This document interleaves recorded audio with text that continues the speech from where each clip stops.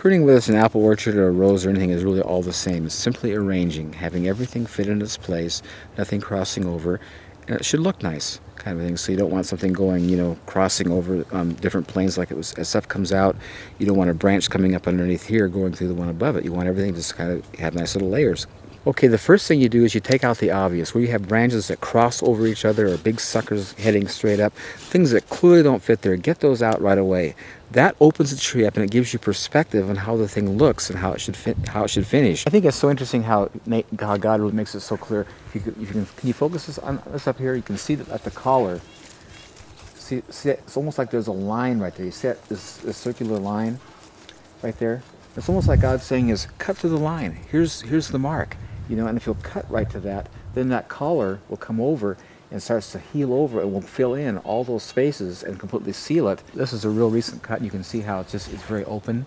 And then over time, as nature starts to, because the collar's right here, it'll grow over that cut and heal. You can see how that's starting to fill in, and up here, it's just about totally filled it. You can see there, just a slight hole, Where if you cut beyond that, the collar can't grow around it, and so then you have all this exposed wood that dies back, and that's where the insects go into and create cavities, open areas in the trees where the trees become weak and eventually break out.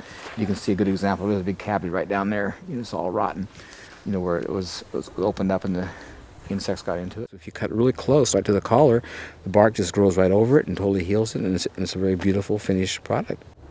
This is a frustration about books, is because they'll give you these pictures and you don't have anything that looks like that in your orchard. If you look, all my trees have different characteristics and they are different. And so you just got to get very simple and just prune so everything, you see nothing's crossing over here, everything fits, and it's opened up, and you have good light exposure to it. It's not going to be too cluttered for the no fungus can develop, because it's going to fill back in. I love the way the Japanese describe it. They say you want to prune a tree so the bird can fly through, and their mentality is it's going to fill back in, so you want to create air spaces.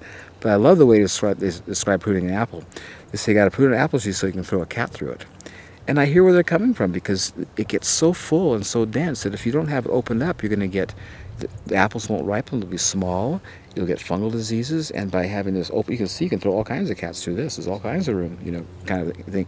And it's ideal, and if you look at the rest of them, by next September, this will be totally filled in and full of fruit, and it's fine. Well, pruning is the most stimulating thing you can do to a plant. I love how God describes it in John 15. He says, his Father prunes the trees so they bear more fruit. I don't know if you ever notice things about God's, but his ways are not our ways and his thoughts are not ours. They're almost opposite.